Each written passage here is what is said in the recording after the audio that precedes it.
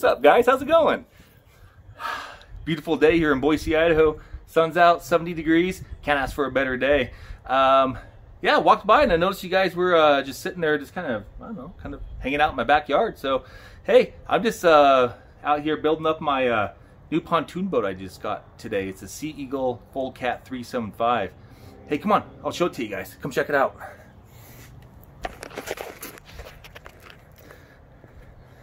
Here's my project I've been working on today. Just got it today. I've got quite a mess created out here in the backyard. I know that I've got quite a bit more to do, but a majority of it's been done. Figured since I caught you guys here, I might as well kind of give you guys a brief rundown of what I've got so far. So I'm still waiting on 4 more boxes. I'm waiting on the electric motor, the casting bar, which goes across from over on the front, as well as a seat pedestal. I'm going to go down to Cabela's tomorrow and get another one. But other than that, yeah, we're pretty locked in. Oh, and the battery comes tomorrow as well. But let me kind of give you guys a kind of a brief tour of what I've got. Maybe you guys are kind of curious in a good pontoon boat that doesn't require a boat trailer or a truck to haul it in. This damn thing can just fit right in the back seat of your car. So anyway, without further ado, here we go.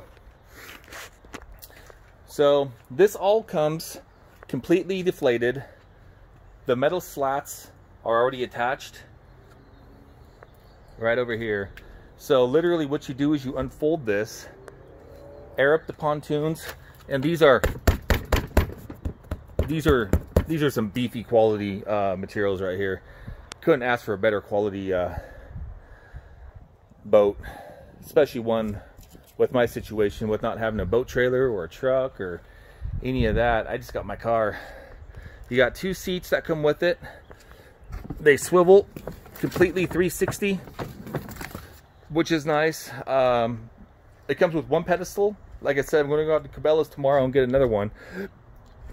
This version I bought came with a Minn Kota battery case, and so I think, yeah, I'm pretty sure this doesn't come with the battery, so I'm not going to be expecting that, which I know I said I probably was, but now that I'm thinking about it, I'm going to have to probably buy one.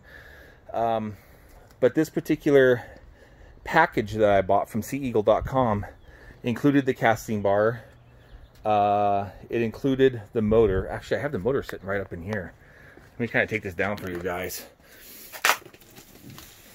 This thing, well, it is a Water Snake Advance SWS. It's a 70 thrust motor right here. I don't have it put together yet. It does weigh quite a bit, so with one hand I'm not going to try to attempt taking it down. I'm just going to leave it up here, but when I get everything finished, getting everything set up, I'll give you guys a brief tour of the motor. But anyhow, we've got some oars which come with it, 4 Scotty rod holders, which I have yet to put on, but the way these fit on here is like so. There's some screws right there, screw holes, and this fits right on here, and then this just affixes right inside, and then like so, and then a little knob where you can kind of loosen it up and adjust it. And it comes with a foot pump. Believe it or not, I aired this thing up in probably about 5 minutes with this foot pump. The foot pump does come with it. So I was kind of thinking I don't need the electric pump, but I'm going to keep it anyways, just because it does come in handy for several other things. I'm going to leave it inflated for the night until I get the stuff tomorrow when I can finish getting it put together. A lot of the stuff that you put on this will stay on here even when you tear it apart. The seats come off and the rod holders will come off. I believe the rod holders will come off, and that's it. And then everything else deflates, rolls up, and fits right inside this green bag that's sitting here. Yeah, other than that, guys, I'll go ahead and end this video here.